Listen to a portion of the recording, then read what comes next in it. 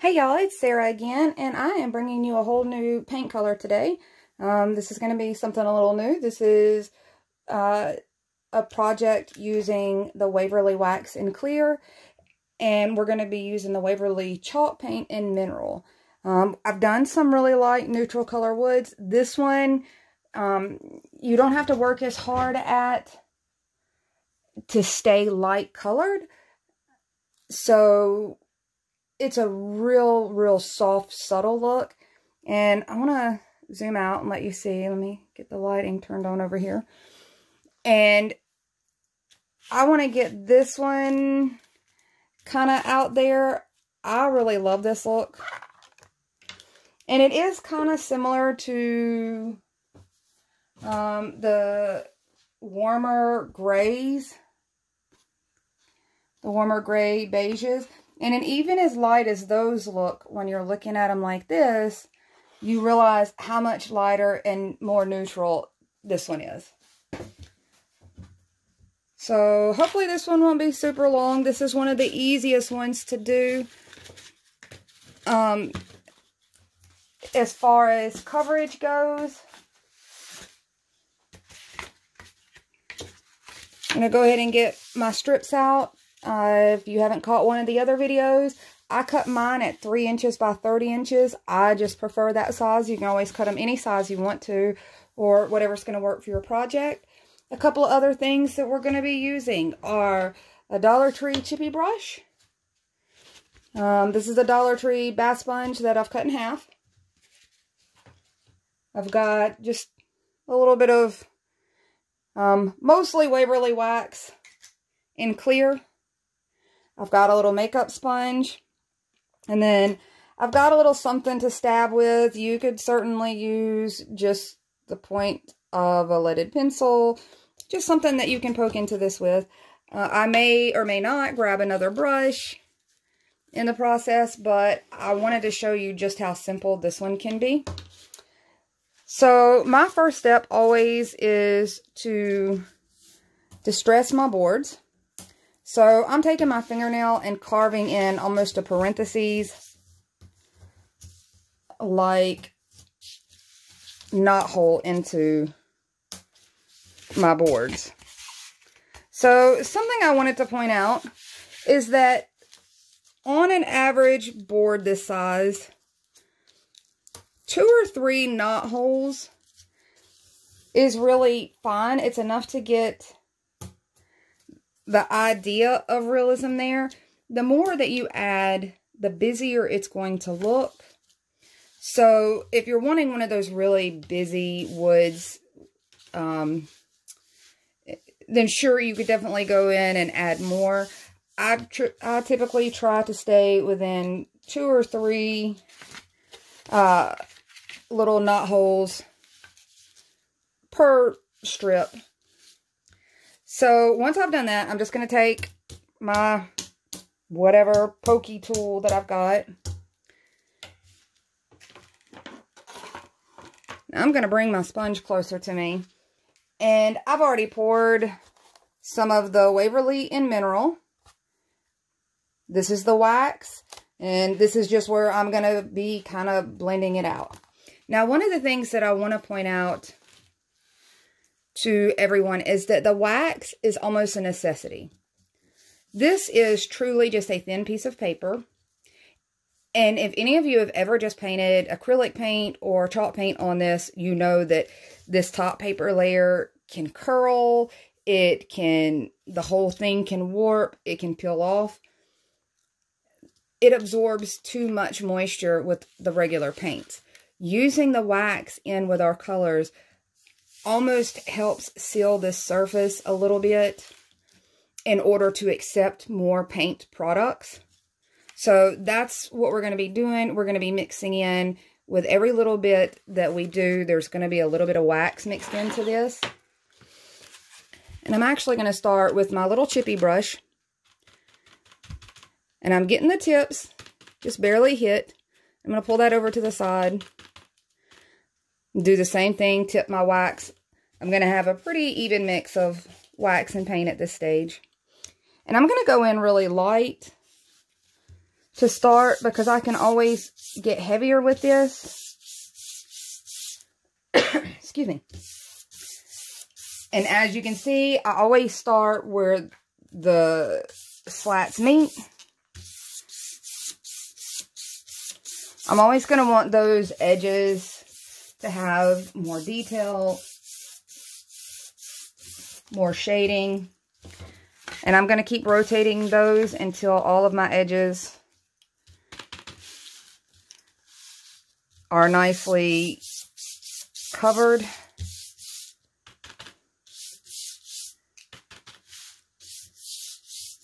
And I like the Dollar Tree brush out of all my brushes, including the wider ones, for this process right here. Because the bristles are not even as much quality as the Walmart or Harbor Freight ones, which is an example here. Even though this is similar, these are much softer. This is definitely much more wiry. So I get more gradient that way. So there's not much left on my brush. I'm just going to kind of brush that off over where my knot holes are. You can see it kind of drags around them. Now, when we make the lighter colors out of things like antique and wax in order to lighten those, it is very difficult to maintain those colors without going too dark. Which is why I say don't push your liquid pigment material mix into the knot holes like we do with darker colors when you're doing the lighter colors. On this one, with the mineral, we'll be able to do that.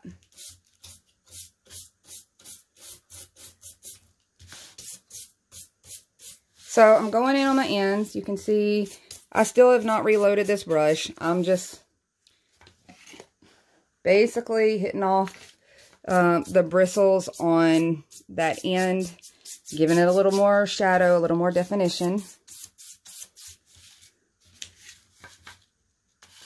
So you could kind of leave these boards like this if you really wanted to.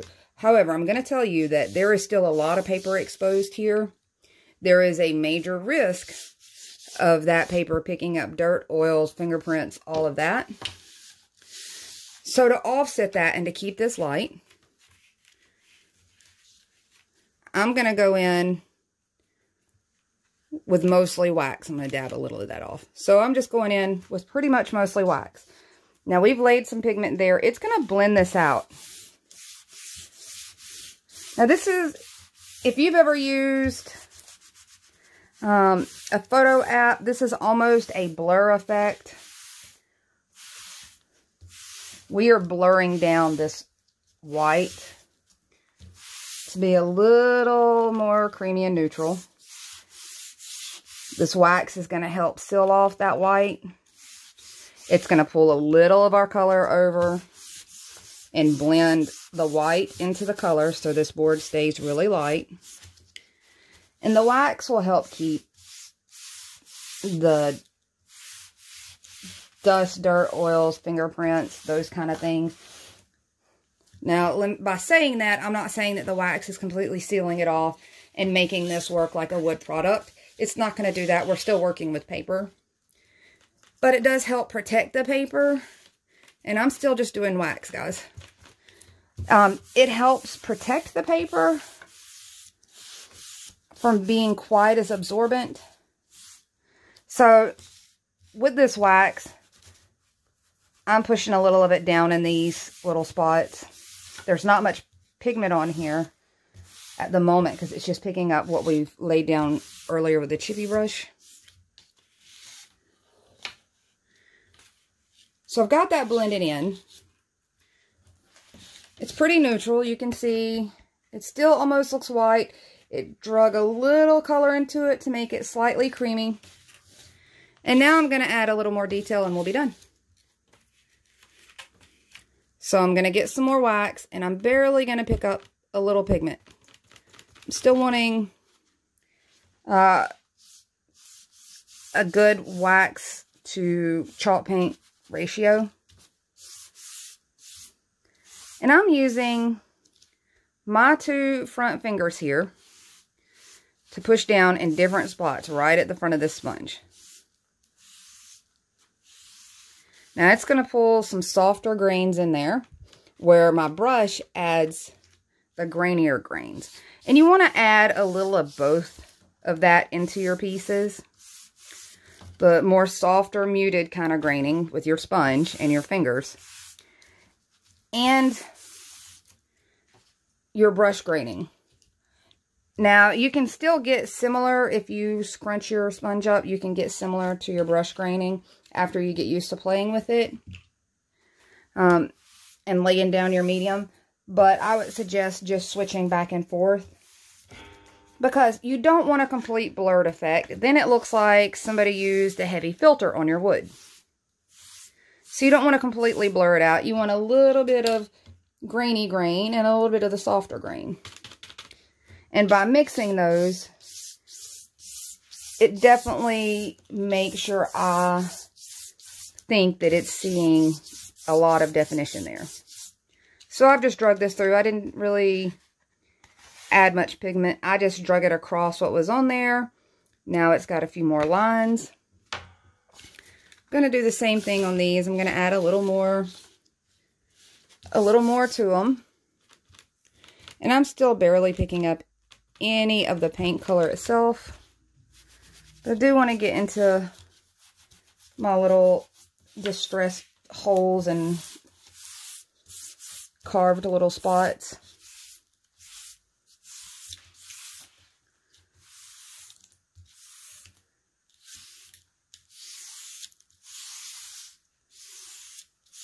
You can definitely leave some boards lighter, some boards slightly darker. It's not going to end up super dark,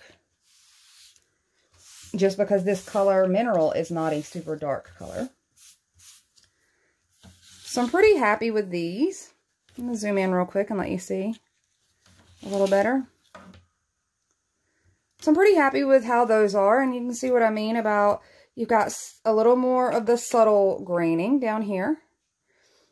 And then you've got a mix of the more striated graining.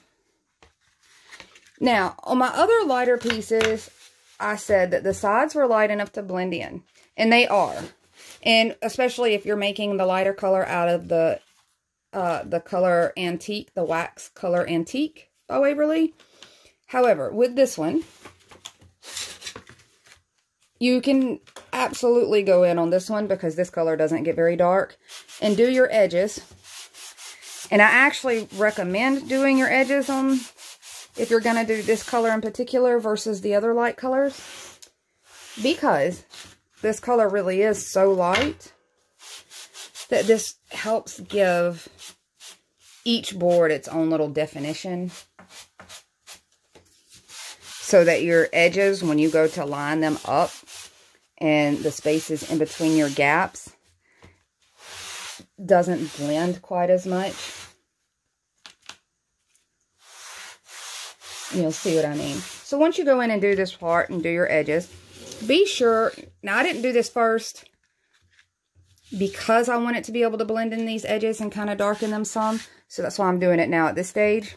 So you can see a little of my paint has seeped in there. Just going to blend that in nice and soft.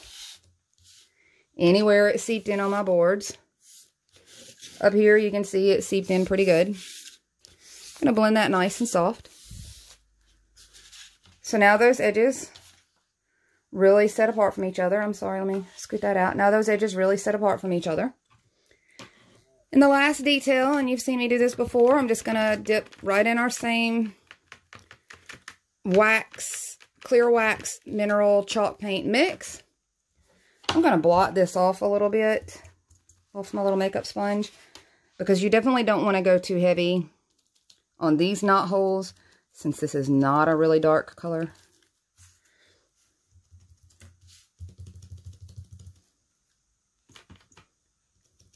You just kind of want to dab that in. And I like to go back in once I've dabbed that on in some spots, just kind of lightly, super lightly slide my sponge across where I dabbed it in, and it kind of drags a little of what I just dabbed in. You can see there, it drags just a little bit of that shadow outside of that ring. And there you go. Let me get back a little closer. Let you see that. Such a beautiful color, guys. I am so excited to play with this one. I think this is such a great neutral that any of your colors that you'd want to do, greens, blues, any of that, this is absolutely a wonderful color option to go with those. And I'm going to span back out and put them together with my others, so you can see how nice this all looks.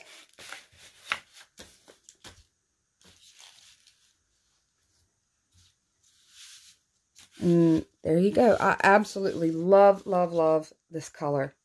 It is so subtle. Let me adjust the lighting a little. So we're in a rainy day today, so my lighting is not so super. And I keep having to turn more and more lamps on. So this is such a great neutral. And it's so easy to obtain. You're not putting a whole lot on here. The white's doing a lot of the work for you. You could probably wipe out this look probably faster than most of the others once you get used to getting that pigment on there softly. But I hope this one is one that you guys find useful. I can't wait to play with this. I don't even know what I'm going to do with it, but I'm so loving this color. I'm so excited. I'm trying not to squeal. You guys have no idea how hard I work to hold my excitement in when I'm doing this and remain neutral and calm, because this really does get me absolutely tickled. Like, I just get giddy. I don't know why. It's like watching magic happen. And it's magic that I can do pretty much any craft I want to with. It's pretty much unlimited. I'd love to see what you guys have idea-wise. If you haven't checked out the Peppermint Cactus group page on Facebook, be sure to check that out. Those ladies are just going above and beyond with this idea. There are some great projects. There are crafters doing entire walls and headboards and just beautiful things. Be sure to come and check that out. Join the group, get some ideas, show your ideas, and I hope to talk to you guys soon. I hope you like this one. Thanks. Bye.